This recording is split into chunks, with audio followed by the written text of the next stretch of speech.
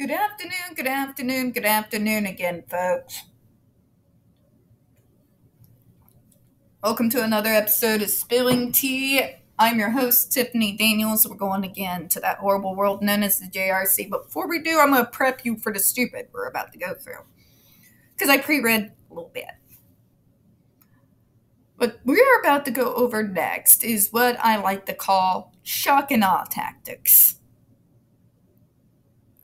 Dr. Matthew Israel obviously uses this, but there's other well-known orgs who use the same shit.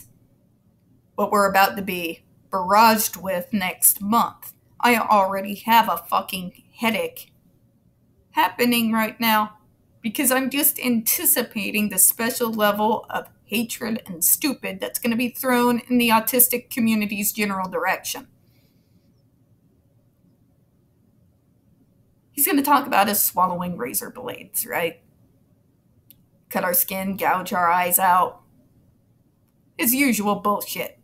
They're homicidal, they're crazy!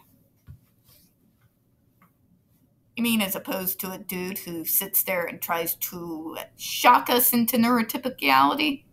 That kind, doctor? That kind. Why do people like Autism Speaks and Dr. Matthew Israel do this shit? Because they want to shock you into thinking that we have to be tortured. Much like an abused parent will insist they have to hit their child. Because if they don't, we'll never be under control. I've got your control, first of all. Second of all, they like to use these extreme manners. And they do it out of context. Dr. Matthew Israel is using shock and awe inappropriately here. And I'll get more into a breakdown of it, but to make it brief, he's taking a concept of meltdowns and then throwing things into it that have nothing to do with it. Swallowing razor blades, which is actually not common when we're talking about pica. Usually it's coins, marbles. I've heard cases of kids eating glass. Yes, true. I'm not saying that doesn't happen. But it's not the meltdown shit that the doctor is trying to insist that it is. The majority of what he talks about, what he calls dangerous behaviors, are induced by meltdowns. He then throws these little add-ons here as a part of it, when it's not. With autism, there's more than one issue. One of the biggest that we face outside of the emotional ones would be the sensory. Each of us have varying levels of difficulty with sensory issues. Sometimes those sensory issues can be so severe that it can provoke dangerous behavior if reasonable, logical problem solving does not, lead one to put in reasonable accommodations, coping mechanisms, and assistive devices to help in these situations. Why is this out of context? It's a bad behavior, Tiffany. Shouldn't it be wiped away from you? Again, let me invite you to stop living in magical la-la land. Okay? The issues that come from our neurology don't magically go away from behavior conditioning. Okay? Once again, Karen, that's not how any of this works. Okay? You can't just wish, will, or brainwash sensory issues to go away. Not how literally any of this works. How does this work in the real world? I know I'm going on a little bit of a rant. Please excuse me. How it actually works is, what is the problem? What is the problem that's inducing the problem? The root issue. What is causing this extreme reaction? Okay, we need to put something in the place here to stop this. All right, I'm going to try to cut it, make it brief, and not rant too much. I'm running on very low battery here. Actually, hold on. I'm going to go grab my cord. Please excuse the pajama pants. I regret nothing. Cords. This is what you get when you front load like a crazy person.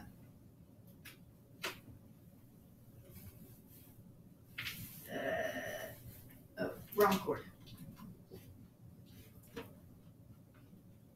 Oh, technical difficulties, folks. Technical difficulties.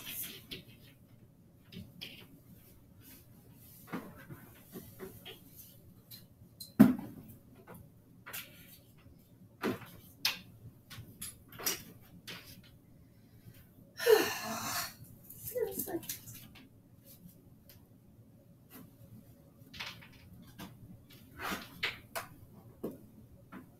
Bad thing about new phone is new phone plug and computer plug look exactly the same. All right, let me get this plugged up here and we'll get to it. I do not have an edit button.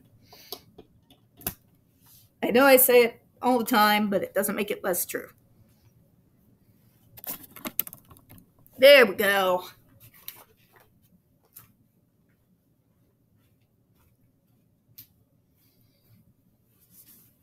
All right. Where were we? Yes.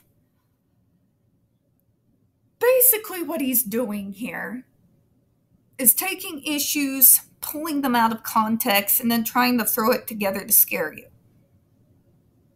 Okay? It's taking behaviors that are induced by sensory issues and throwing it in with meltdowns and aggression. And then coming up with this idea that it's all a form of aggression and we must punish it. Nah. All right, we're going to go through the disclaimers and then we're going to break it down for you, all right? In the description box, you're going to find a link to the article that the Judge Rotenberg Educational Center doesn't want you to read. It's written by NeuroClastic, a small non-for-profit started by autistics for autistics, wherein they interviewed and surveyed over 900 ABA professionals regards to the JRC's so-called behavior modification program. Matter of fact, the JRC doesn't want you to read this article so much, they have threatened NeuroClastic with a defamation lawsuit if they did not remove it from the website. NeuroClastic has refused, so you know that drill. Please read that article and share it on all your social media.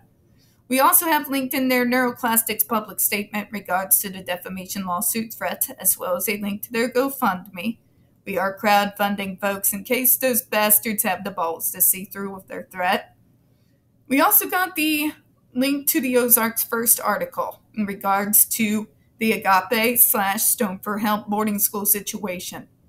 This is a so-called Christian-themed boarding school based out of Stockton, Missouri, that has and pending over 21 civil lawsuits, claims, and allegations leveled against it, all which have been substantiated by the hard evidence gathered by the Missouri Department of Social Services during its investigation, and includes the following: sodomy, rape, sexual assault, child abuse, psychological and emotional abuse, child trafficking, starvation, and that's just for starters, folks.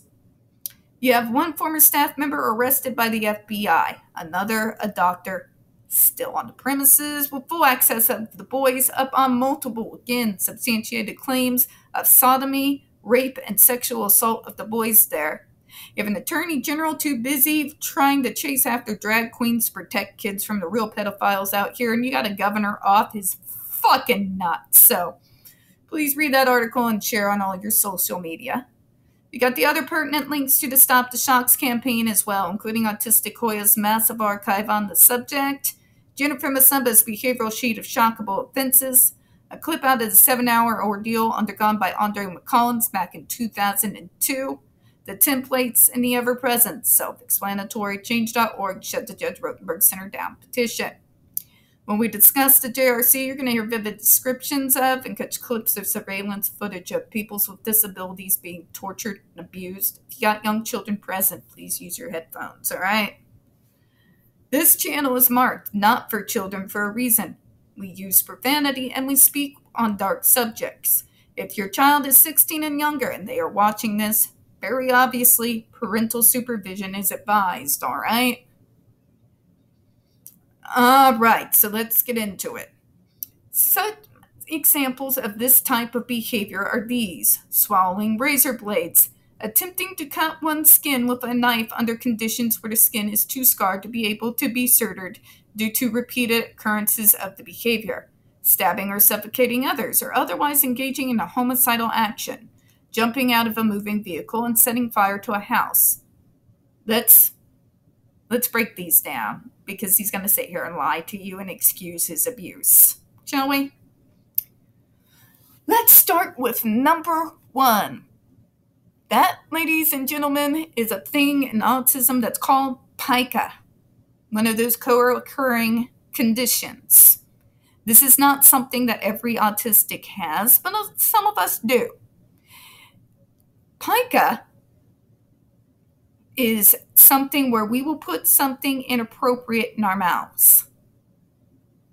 Obviously, there are reasons why this can be deemed dangerous. With me, it was always pennies. I wanted copper. Something about the coolness of the metal and the taste would calm my happy ass the fuck down. Okay? Not everyone has it, but some of us do. As do I, in particular, sawing razor blades. There's one of two ways this can go here, folks. Let's start with pica, which can be dangerous. Yes, one of my consumers, when I worked for the state, would eat glass. Okay? I'm not going to sit here and bullshit you and tell you these dangerous situations don't exist, because they do. Let me tell you how a reasonable form of treatment is done so that we don't end up hurting or killing ourselves due to this particular condition. And then I'll go into another more depressing reason as to why that's occurring. So if it is pica, again, this is part of our neurology, folks. We do not control this. I cannot say what works for everyone. I will say what works for me. Although I was diagnosed late, yes, it's true, there was always an idea that something was going on here, right? My mom's a smart individual, been around healthcare for many, many years. Did she throw me into the JRC because I could swallow a copper and maybe possibly die of metal poisoning or some shit? No. She's a logical woman. I had to get it from somewhere. Mom, dad, both extremely logical people. The concept of, well, what else could be cooling like the metal and kind of have a little bit of that metallic taste that could replace the possibly dangerous copper? Ice cubes. So kind of the usual, we took one thing, and instead of trying to, demonize me for the fucking behavior, a reasonable accommodation, a healthy, non-life-threatening alternative was provided for me. Guess what, folks? It worked. I no longer feel the urge to stick pennies in my mouth. If that particular urge comes up, that's what an ice cube tray is for. It's amazing what logic and accepting reality can do, isn't it? Now, for number 1, what's the other thing that could possibly induce such behavior? Depression, folks. This is the dark side of having my diagnosis. We know from day 1, before we're even diagnosed, that we are in a world not built for us, where people can basically experiment on us, bully us, beat us, kill us, rape us, torture us, all kinds of shit with no repercussion. If we ever say anything, we're made to be out to be uncontrollable fucking monsters, folks. When we dare stand up for ourselves, we get shouted out by Autism Mommy TM. We get burnt out. We're psychologically damaged. A good majority of us have gone through some form of fucked up abuse.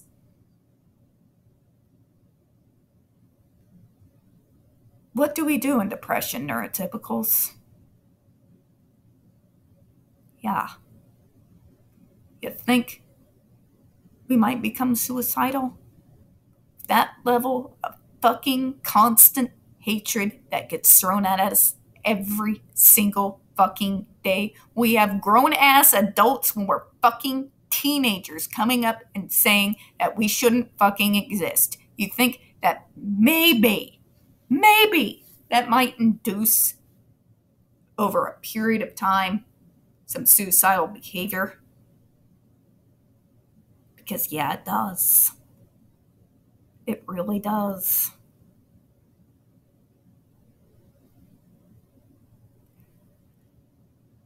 So, how do we deal with that situation if it's just actual traditional depression and desperation?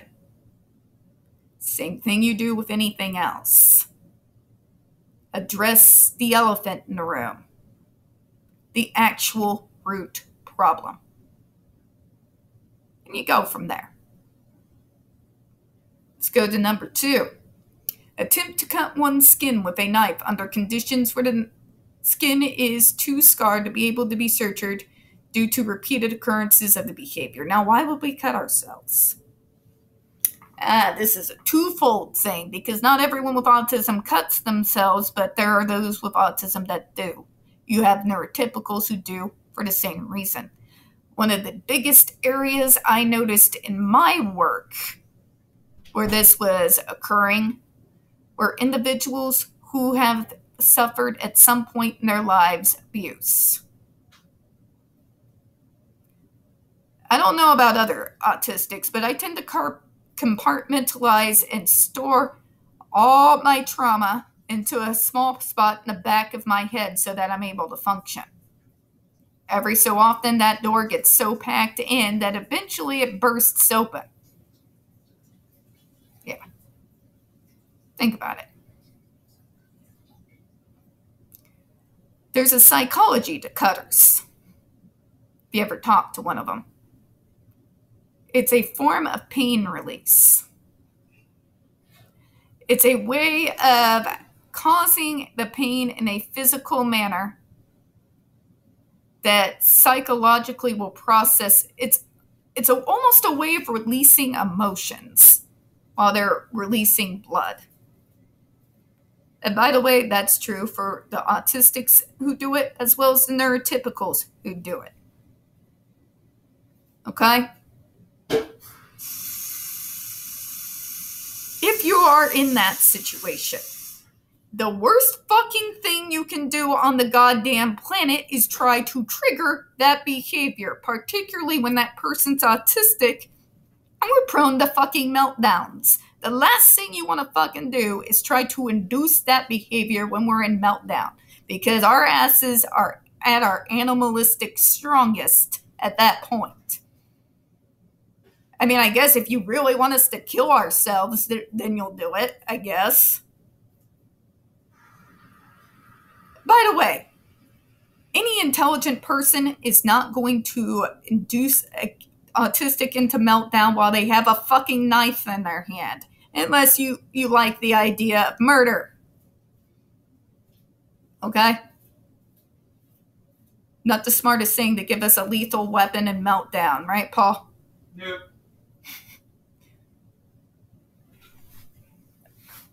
Okay. Autistic people cut, a lot of them, for the same reason that you have some neurotypicals who do. Then there's the other situation. This is why I keep bringing up sensory. I think back to the individual there, they talked about how he scratched off his skin. Sensory issues can be that bad, folks. Okay? It can literally be, I'm trying to get my skin off my body so I can stop feeling this sensory because it's causing me immense physical fucking pain. So much pain that actually cutting off my skin seems like a better idea than continuing to allow this feeling to go on. Yeah, there's that. Now let's move on to their next bullshit, shall we? Stabbing or suffocating others, or otherwise engaging in homicidal action. Why would an autistic engage in homicidal fucking behavior? Gee, let me fucking think, Karen. Many of us, in fact, I have yet to speak to a single autistic who hasn't had some form of fucking abuse perpetrated upon us. I do mean everyone, without fucking exception, I have met. A person can only take getting punched in the face so many times before they eventually get up and grab you by the throat. It's the same concept here, folks. Eventually, we're going to get angry. Eventually, we may even retaliate. But guess who gets punished? Is it the bully who pushed us? Or is it us? Because it's us, folks. It's us every fucking time. Okay? We deal with an immense, insane amount of bullying from the time we are in grade school until you can be pushing 40 and people are still trying the same shit. Okay? That would provoke the homicidal side out of anybody. Anybody. Hear me on that.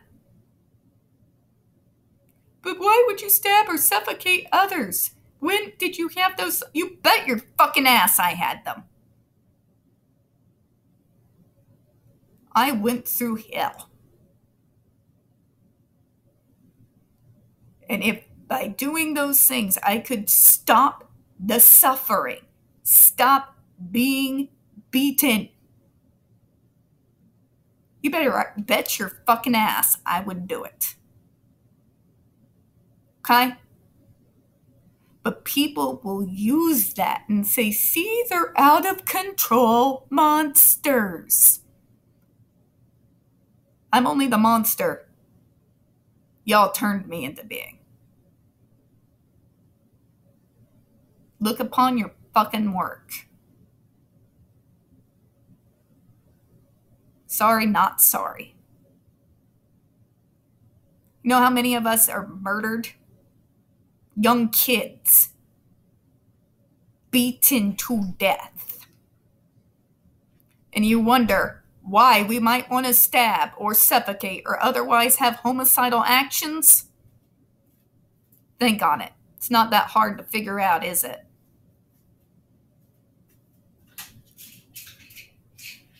And any neurotypical want to sit there and tell me, but that's not normal? Try it sometime. All right? But Tiffany, how did you stop engaging and wanting to do these things? I haven't, Karen. That's the secret. Secret is I haven't. I just let my logical brain rule my emotions. I do what logic tells me. Not the emotion in the back of my head that says rip your eyes out and then shove them down your throat. Okay?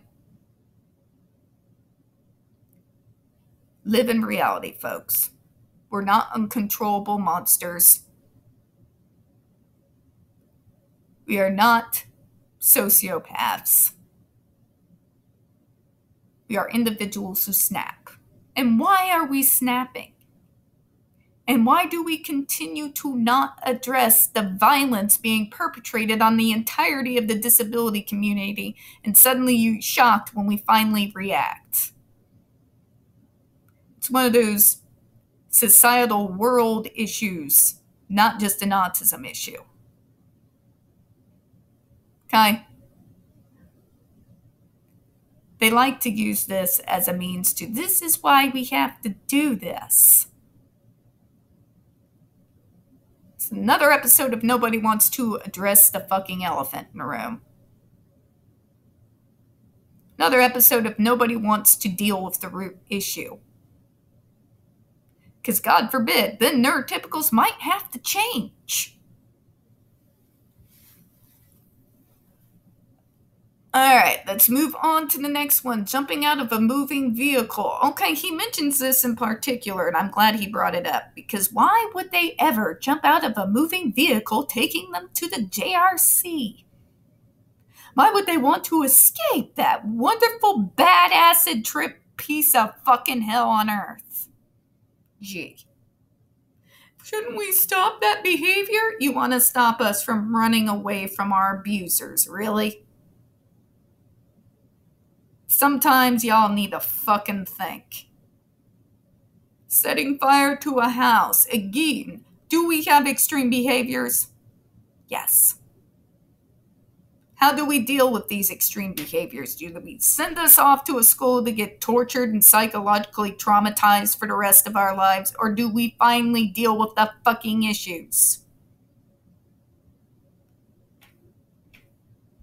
These behaviors, I've told you all, they do not come out of nowhere. There are reasons. There are triggers over which, once tripped, we do not have control. Deal with the fucking triggers. It's not rocket science. It's basic logic 101. The goal of the behavioral rehearsal procedure is to make even the beginning phases of the behavior generate conditioned aversive stimulation, which the student will then act to avoid in the future. That's what you don't understand, doctor. Here's this, they have this idea, right, that we can just snap ourselves out of it. And that's a prevalent fallacy that can be found throughout the entirety of the medical model. This is a bunch of learned individuals who yet still refuse to live in reality. But if we conditioned you to act another way, would you do it automatically?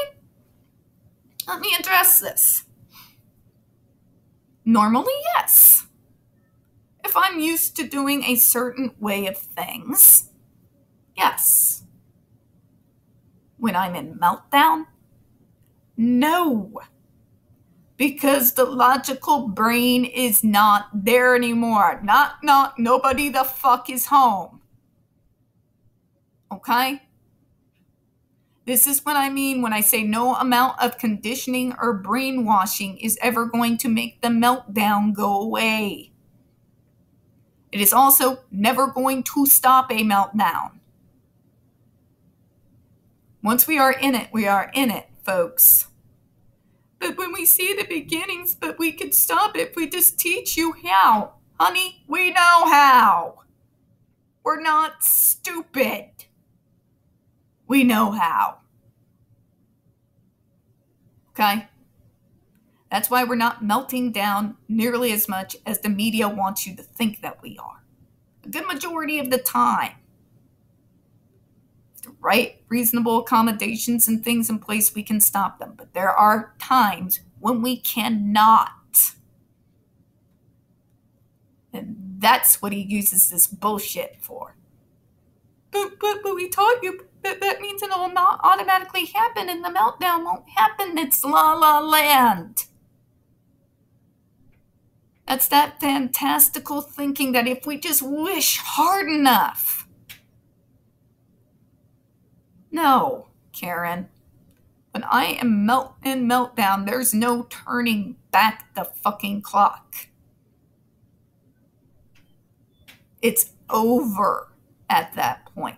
All we can do, us and the people around us, is write it out. All right?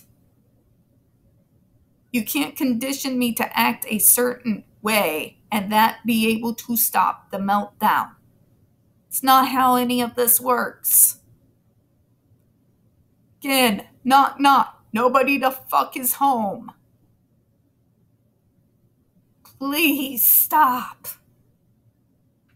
Stop lying to people. Stop selling them bullshit. Okay?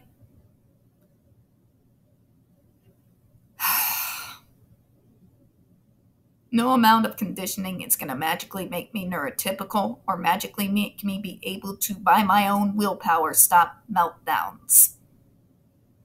There is no willpower when the meltdown hits. Understand this. It is primal animal brain. Okay? There is no logic. There is no arguing me out of it.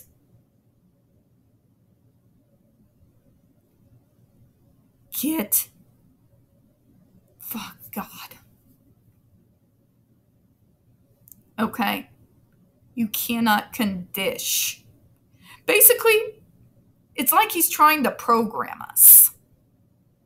By using behavioral conditioning and torture, he's trying to condition us to act in a certain manner when the triggers hit. Sounds on the surface like it would work, but when you are with a diagnosis like mine,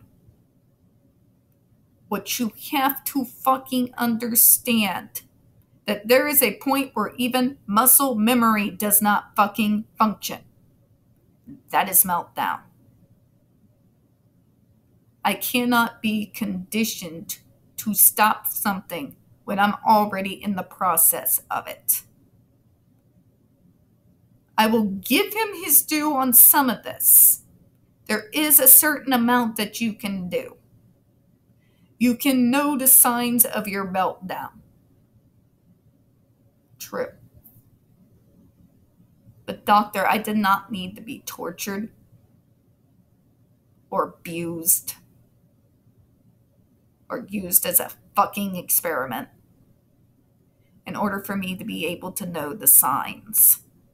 What you should be doing as a doctor is not torturing these kids and inducing that behavior, because then I can teach it is wrong. We know it's wrong. Okay? We do not like the meltdown side of our diagnosis. Bar none, I have never heard a single autistic say such stupid shit, okay? As a doctor, what you could be doing is to teach the patient what those signs are.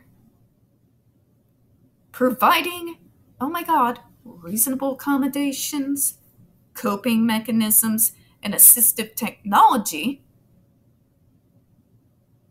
for when that arises. So that their adult ass would know, okay, all signs means I am getting ready for meltdown. Here's what I need to do. Because that's what I do, doctor. That's what I do. But even with all of that and my vast knowledge on the subject, it does not go into play once it starts happening. There's no pre-program, no accommodation, nothing I have done with myself that's going to stop anything once it's begun. Not even the early stages, doctor. Preventative, yes. But even early stages of meltdown, I'm already there, Karen. I'm already there. I'm full animal brain, and nothing you do is going to stop what's happening. This is why I say we gotta live in reality. This is why I say it's important that doctors realize we're not fucking stupid. As my doctor did. And start teaching me what those signs look like. And what I can do when I see or feel these occurring within myself. To try, if possible, not to bring myself out of a meltdown because it's fucking impossible. but how to minimize things around me to the point that maybe I can avoid one. This is how, in fact, I've brought those meltdowns down to a minimum. And we're going to go ahead and close on that. We don't get very many views on the... Oh, no, hold on. We're not finished yet. For students with whom this procedure has been used, the procedure has proven very effective. Lie, doctor. You do that a lot. Inducing a meltdown on fucking purpose. And then, but if you use these while you're in meltdown, again, we're not dealing in reality. And by the way, doctor, you use that word a lot. But it's bullshit, folks. Now I'll close out. We don't get very many views on this channel. The few that we do tend to get removed from time to time. So please don't forget to hit the like button, hit subscribe. Don't forget to hit the comments. I do appreciate your time. As always, we here at Spilling Tea do hope you can have a good one. I will see y'all tomorrow.